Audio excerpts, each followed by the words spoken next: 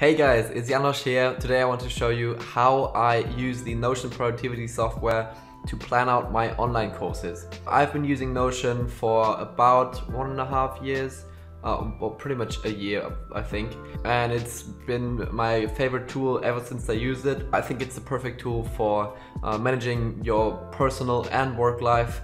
And I've also been using it for planning out my online courses because that's a very good use case as well.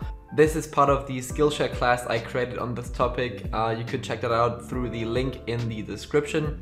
You can sign up for a 2-month free trial for Skillshare right there. So yeah, that's pretty much it. Let's get straight into this video and I'll show you exactly how I plan out my online courses using this tool. Alright, so now we are in the Notion software, and what I pretty much do for every one of my courses is I create this page that has several sub-pages in it that I then use to kind of organize my course. So we'll start from the beginning. I have one page for my course structure. I have one page for ideas for future improvements. These are things that I didn't implement in the first version of the course. Perhaps someone who was watching the course recommended to me. Things like this go on this list. And then I have the class resources guide, which we'll go into later as well. So let's first of all check out the course structure.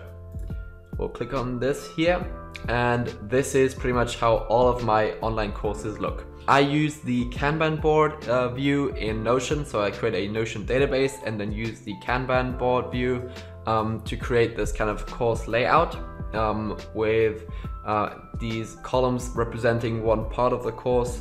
I do this for the larger courses. If I have just one small course that has like 5 to 10 videos, I just create one column and that's it. But usually if I have bigger courses, this is what it will look like. Now, these individual blocks are individual pages, as you might know if you know something about Notion. And if you click on one of them, you'll find the detailed instructions for this video.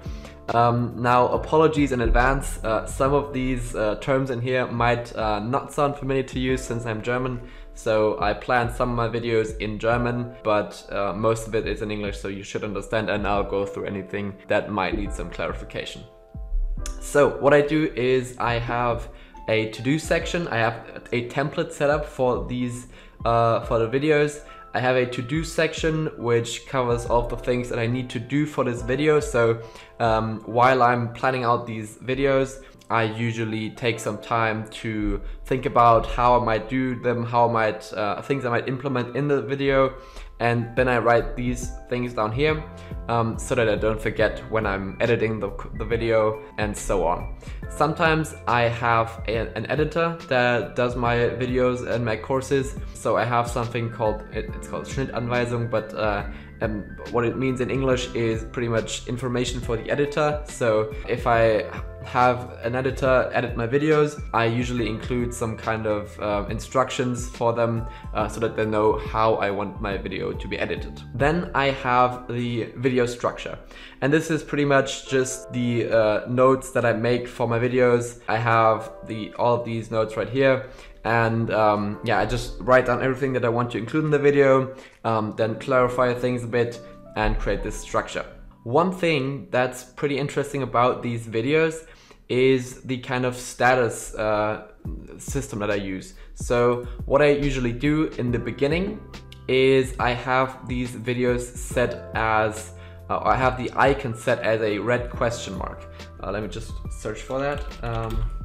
Right, yeah, there it is. So I have this question mark set up, and then what I do is I change this to a check mark once I've actually planned out the whole video.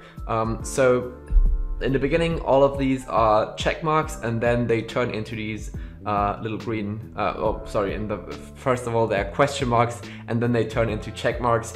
And so I always know what videos I have planned already and what videos still need some work to be done. Now, you might be wondering, well, do I have to type out the same exact structure for every one of my videos? Do I have to kind of set up the process all over again for each of my videos? And no, you don't.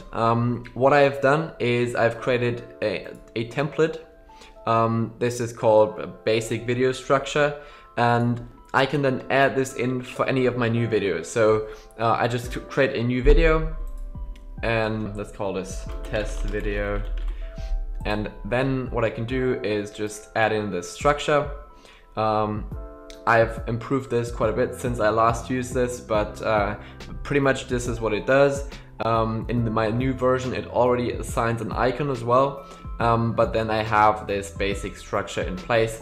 This is how I prevent myself from having to create this structure for every one of my videos all over again. Just create a template once and that's it. All right.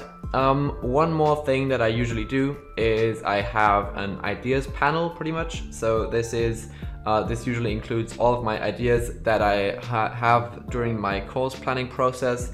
What I do when I first plan out a course is take like a couple of days to a week to collect ideas, and then I pretty much put in everything that I want to include maybe into this basic structure, move things around a bit, clarify things. But when new ideas come up, I usually then include them in the ideas list, and this is something I usually go through during the creation process over and over again, and then add all of these ideas into my actual course. I also have an editor instructions page in here. So this is pretty much, these are the global instructions. So these are things that I want to be applied to every one of my videos, while the editor instructions section in the individual videos is just concerning that video. So I have these two levels of abstraction pretty much. This is for all of my videos, and then there's one for each individual video where I might want to have some special effects or some special editing or whatever. Now, one more thing that I do is I create and if we go back, you can see this, I create a resources page. And this is so helpful when you're creating online courses, because it prevents you from having to have your own website and so on. Because what I do is I create this page where I include all of the additional resources, materials, links, downloadables like PDFs or files, images for my students of this course. I put it onto one page, and I'll show you right here. And then I just make this publicly available. So I'll share the link to this page with my course students, and then they have this beautiful page where they can go through all of the resources that I mentioned in the course. Like for example, in this case, this is my Notion 101 course. I have a couple of templates right here that I was giving out to my students. I've got a couple of resources mentioned that I wasn't fully covering in my course, so I said, well, you can check out additional resources on that in my resource guide, also a Notion sign up link, and so on. So this is really helpful, and all you have to do is just go to the share option, and then you have to enable share to the web. And this will make it possible for you to share this link with your students, which then can access your course materials without you having to have your own website. Alright, that's it already for this short introduction to my online course planning process. Again, if you want to learn more about this process, I have my Skillshare class linked down below. If you like this video, please leave a like and consider subscribing to my YouTube channel. I will be posting additional Notion tutorials and video content on software tools, web design and marketing shortly. So yeah, if you enjoyed this, please leave a like, subscribe, and I'll see you in the next one.